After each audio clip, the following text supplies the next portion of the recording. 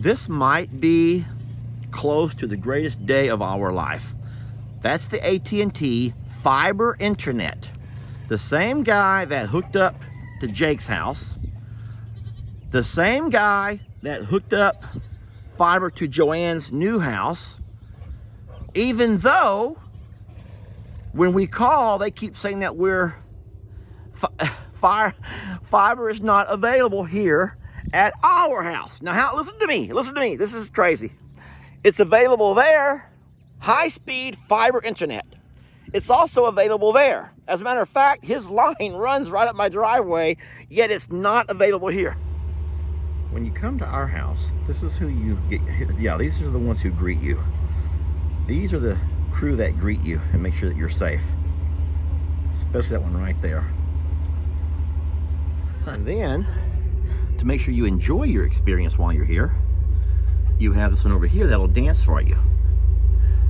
All the babies love to entertain, and right now they're all so excited to get high-speed internet.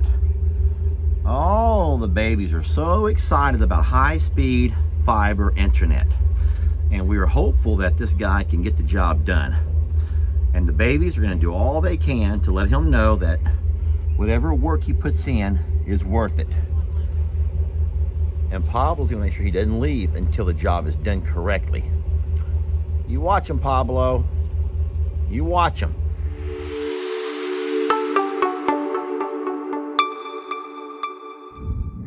This is an exciting day. Weather is gorgeous. It's not too cold, and I'm getting some work done. I'm doing the final stages of our fencing project there at the house. I'm a survivor, and after this, I can officially open up that gate in the back and allow Tex to go back and forth. And then we're just gonna have to watch and see what he tries to do with his freedom.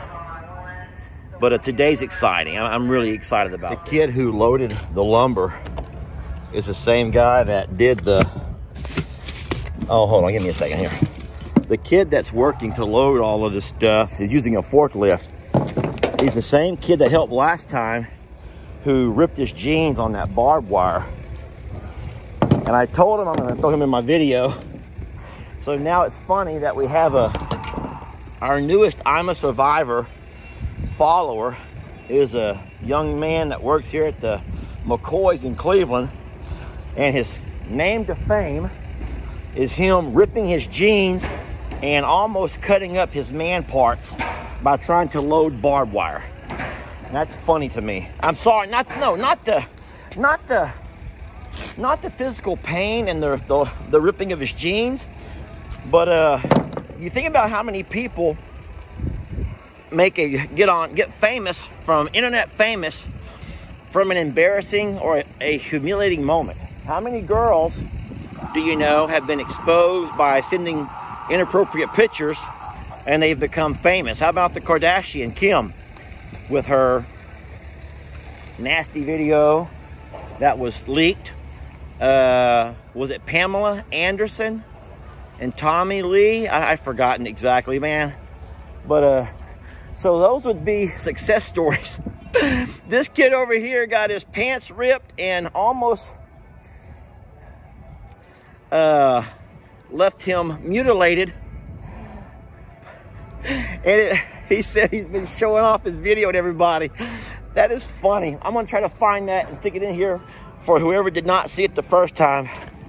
You gotta work smarter, not harder. This guy says you gotta work smarter, not harder. He says that after he ripped his pants in half and almost took off his man parts. And here he comes over here now. And that's funny to me. Now I'm gonna put him in 2 videos. You better smile, you're on camera again. Oh yeah. Show off your driving skills. Just don't mess up my gate. Yeah, that'll be bad. Let me help. Let me stop just standing here making a video and help. I guess if you think about it, a lot of people who get their internet fame do it in different ways. I mean, mine may have been a crying video coming home after the Harvey flood. And You think about how that moment, even though it was never supposed to be anything more than just what I was going to share with my friends and the family who had not made their way back home yet, how it changed all of our lives. And then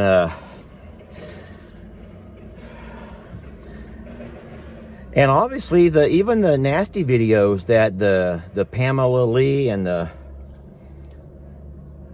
Kim Kardashian, and there's just been a number, have changed their lives.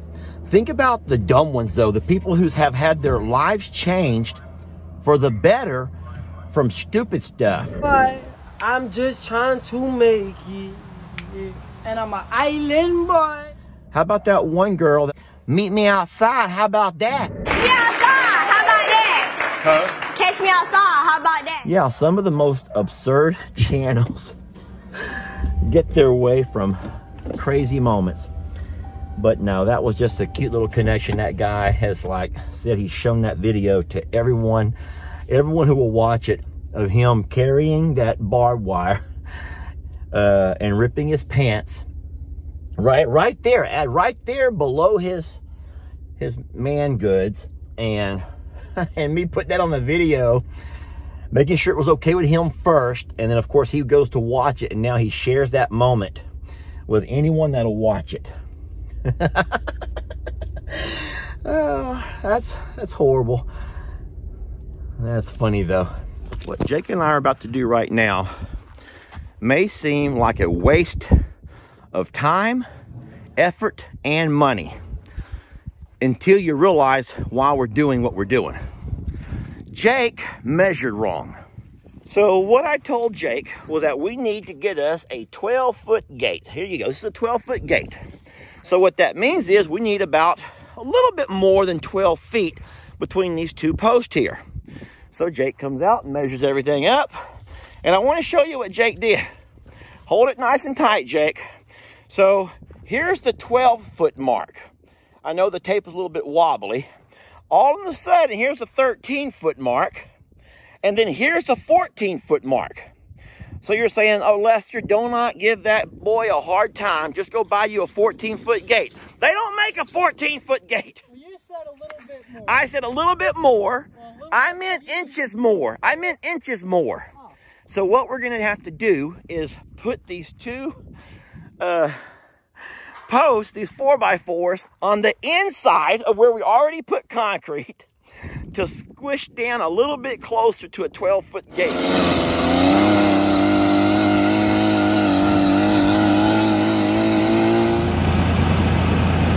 All right. Y'all just sit back and hold on. This is going to be fun. And we're going to be as safe as we can. Are you ready? Ready.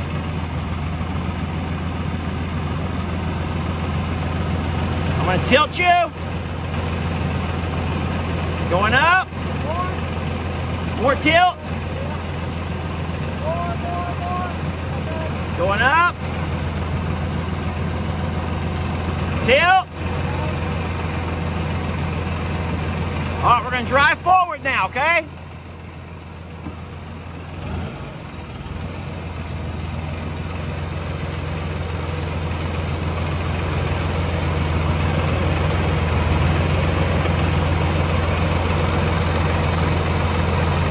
All right, you're too far away from there, aren't you?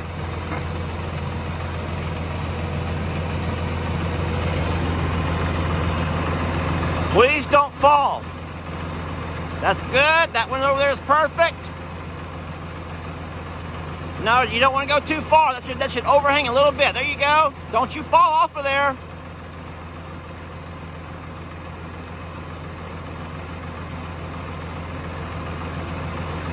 All right, put that level on there. You need me to back up?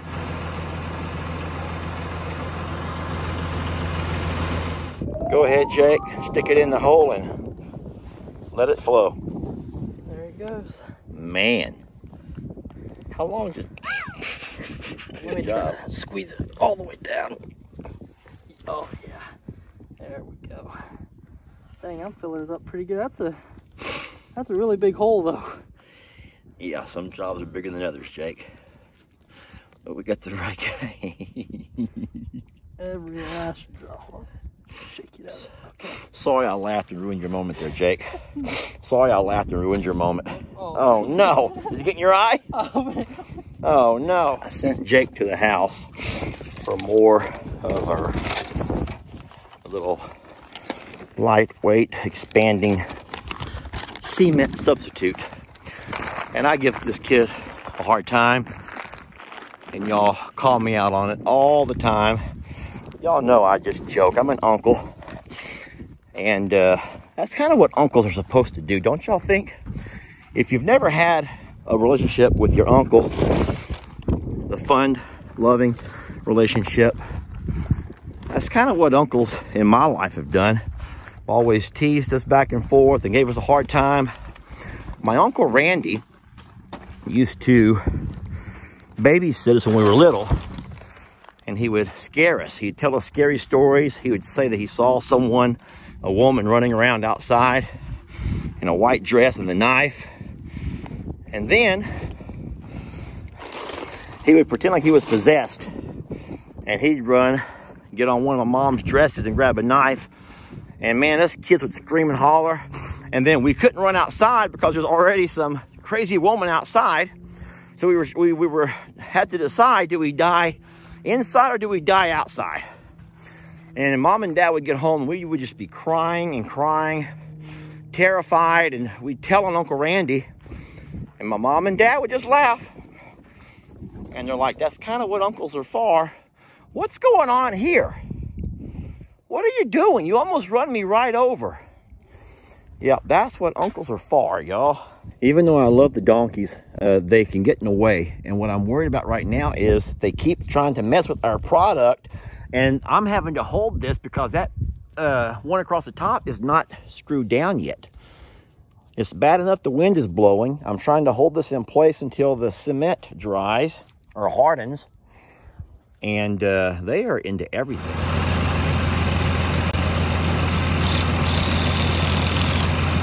Go. The only problem is we forgot our level. We totally forgot our level. All right, that's what we wanted to do right there. Now, obviously, we're on a little bit of an incline here. So when we mount the gate, and we will mount the gate from the concrete side. Concrete, guys, if you want an honest product review, this stuff is lightweight, it's easy to use, and it holds solid, but not as solid as concrete. You agree? About the back 40? But we only have 38.6 acres. Yeah, the back 38.6. So everyone jokes about the back 40, the back 40. You've heard that so many times, the back 40. Cog Hill bought the 40, yeah. The Cog Hill 40. 40 acres is something about 40 acres. But we Google mapped it just because we were curious, and it was like 38.6 acres back here. So Jake wants to make a sign that says, not the back 40, the back 38.6. Yeah, it's gonna be awesome.